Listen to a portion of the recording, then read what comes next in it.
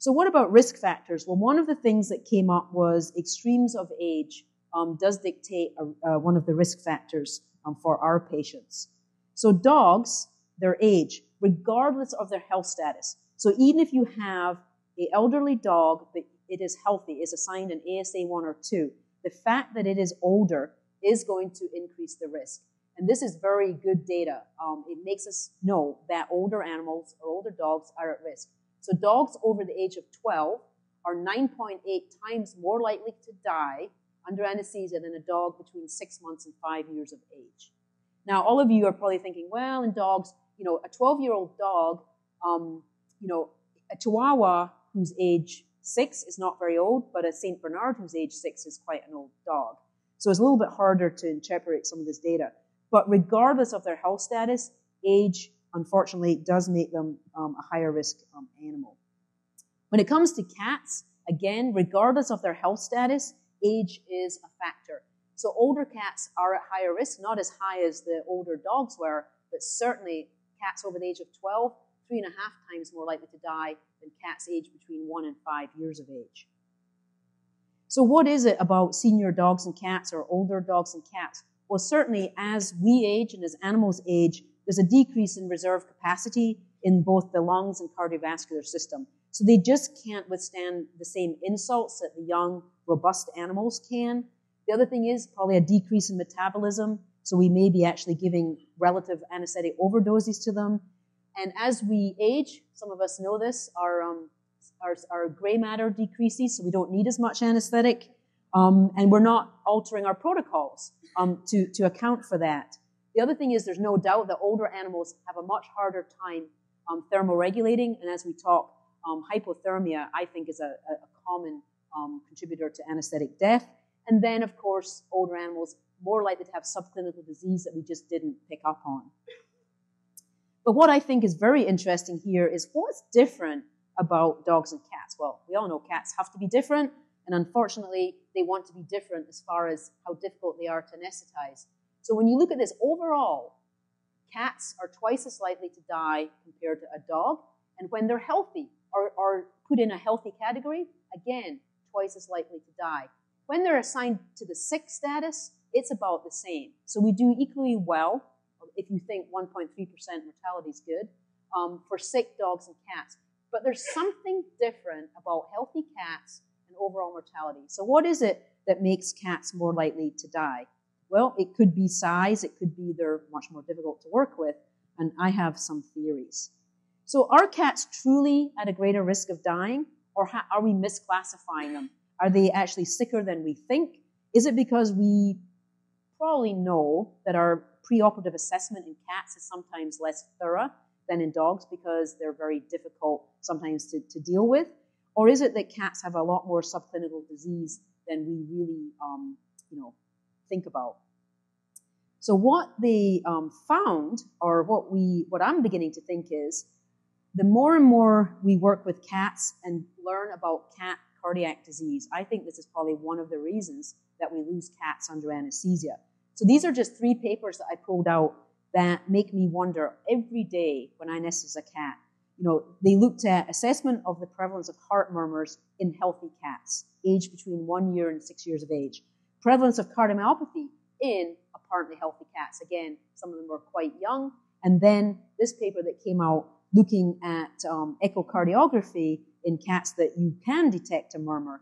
And so basically, it turns out that you can have a completely apparently healthy cat that doesn't have a murmur, but 15% of the time, it's going to have cardiomyopathy. How are we going to know that? And so I think what's happening is that we are anesthetizing what we think are healthy cats, but actually they have severe underlying cardiac disease. And unless we echo every cat, and we're not going to be able to do that, we might not know that we're dealing with one of these cats. Now, the other thing, putting the pieces of the puzzle together, out of the SEPSAF study, IV fluid therapy was a risk factor. Giving fluids to cats increased the risk of anesthetic death. And that was both in healthy and in sick cats. So is that we were inaccurately delivering fluids to these cats, we weren't accurately weighing them, we were accidentally overloading them, or we were giving fluids to animals with subclinical heart disease. So I think that a lot of the pieces of the puzzle start to make sense. So certainly when we're doing fluid therapy, one of the things I find very difficult in the clinic is with these types of drip sets, knowing whether you're bolusing, because sometimes when it's full on, they look like the fluids aren't on, and then you have to go up and get out your bifocals and look, and then, oh gosh, it's full on, and oh my goodness, the cat's had a lot of fluid. So that has led to some accidental overdoses in our clinic. So we now have some policies in place for that for cats. So when we do a cat, if we're going to give fluids at all, we use a Buretrol, and we don't just fill it up. We don't fill it up to the 100. We only now put in 1 hour's worth of fluids. Or we use a fluid pump, which is a bit of a luxury, and we set it. The other thing that I have done is I've completely cut back on my fluid therapy rate to cats under anesthesia. I'm not going over 5 mils per kilo per hour, or sometimes even less. So I think maybe this combination of subclinical heart disease and too many fluids is what's been causing a problem. So it'd be nice to go back and look at the data now that we've adjusted or kind of taken that into account. In dogs, extremes of weight contribute to mortality. So if a dog weighs less than 5 kilos, it is 7.6 times more likely to die than a dog between 5 and 15 kilos. So there's something about being small that puts you at risk. And the other thing that we found from this sepsis study, when they actually asked the veterinarians, so you weighed the dogs and you wrote down a weight, what they actually said was, well, we guessed the weights a lot of the time. And so estimated weight is probably not a thing that we should be doing. We should be doing accurate weighing. But there's something about being a small dog that makes you a higher risk candidate for anesthesia. Now, cats, the same. What they found in cats was it's, and we're pushing to do pediatric spays and neuters, and I think it's excellent, and we should get really good at that. But in this study, if you're a cat and you weigh less than 2 kilos, you are at much higher risk than of anesthetic death compared to a cat that weighs between 2 and 6 kilos. The opposite, the other end of the spectrum is true too. If you have an obese cat, that increases the risk of anesthesia as well. So being less than 2 kilos or obese is not good if you're a cat. So we do need to kind of think like why that contributes to mortality. So I think with small dogs and cats, what I think might be going on is that we're doing relative drug overdoses because we're not accurately weighing them.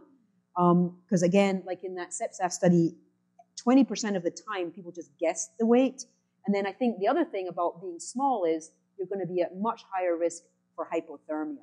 So certainly we should be accurately weighing our very small patients, and we should be using appropriate dilutions of our drugs and diluting down accurately and using, insulin syringes and doing our dosaging very, very accurately in these animals. And then, as I'll talk later, focusing probably on keeping them warm.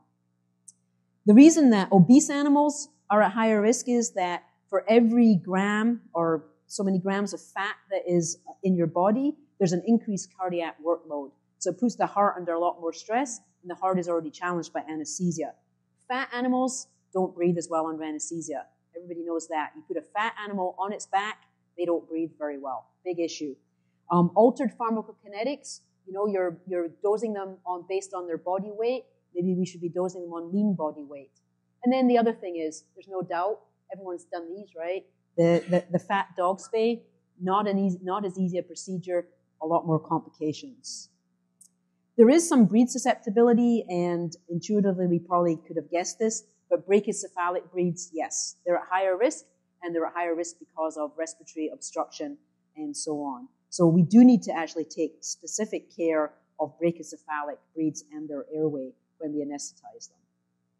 The type of procedure definitely is important. They used neutering as their reference and then compared other procedures to that. So mostly predominantly this group, we're talking about spays and neuters, but we in shelters do a lot of other procedures, amputations, enucleations, and so on. Dental surgery, that surprised me, but that's a much higher risk factor, diagnostic, and then minor versus major. So it kind of confirms what we intuitively thought. The duration of the procedure is also very important. like I emphasized, small incisions do make a difference, and so does timing and how good you are and how fast you can get your procedure done.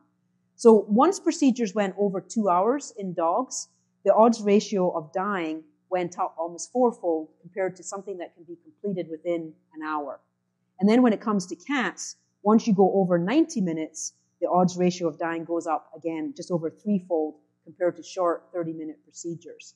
So it is important to train your veterinarians to be, speedy. But the other thing is, it's not just duration of the surgery. Is if once you anesthetize an animal, something should be happening to that animal all the time. If I'm sitting there with an anesthetized animal and I'm waiting for a surgeon, that's not good planning because we're extending our anesthesia time.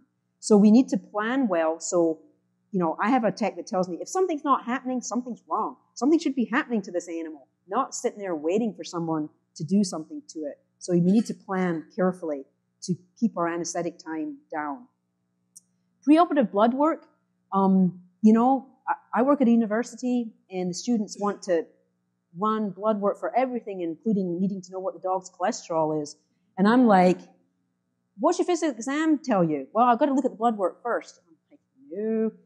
Good physical exam will tell you a lot. And I'm glad to say that the SEPSAF study showed that running preoperative blood work only decreased the odds in an already sick animal. So despite the fact it is really nice to do PCV total solids, we have a lot of anemic animals coming into the shelter and so on, it's probably not going to alter the outcome of your clinically based choice of anesthetic protocol. Endotracheal intubation, that came out as something that's really important to discuss because what they found in this study was that if you intubate a cat for a short procedure, it increases the risk of them having anesthetic mortality. If it's a long procedure and in a sicker cat, then intubating them is beneficial, actually decreases the risk of them dying. Now, maybe it's because they also were able to show that respiratory obstruction in recovery happened more commonly in cats and was a cause of acute death in cats. So for short procedures, intubating a cat puts them at higher risk. So we've always been, everyone got to get a tube in, protect the airway and all that stuff. Here's good evidence-based medicine that says that doesn't decrease the risk. It actually increases the risk. Less than 30 minutes, sort of the 30-minute procedure. So most of your cat procedures, hopefully.